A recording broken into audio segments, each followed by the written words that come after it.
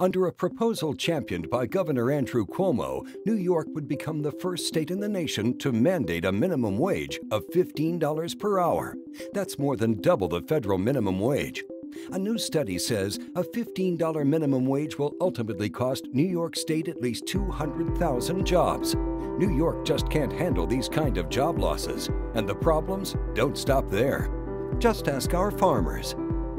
Well, we know for any farm, that it's going to raise the cost of food. I mean, it has to. We're looking at a situation where we would probably be forced to increase food prices 25 to 50%.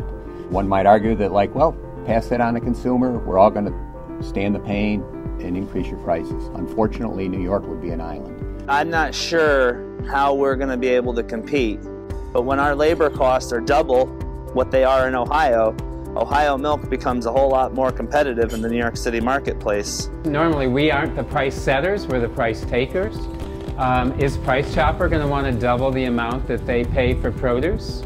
Are people going to want to buy it at that rate? If something sounds too good to be true, it probably is. I've always argued in the past, labor for us wasn't the cost, it was the availability.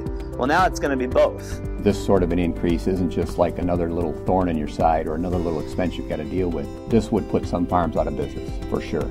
Higher pay? More like fewer jobs. Every year it's new regulations, every year it's new red tape. It's going to be an absolute nightmare for us. We're not sure that we could even continue with that. Get the rest of the story and learn how you can help at empirecenter.org/minwage.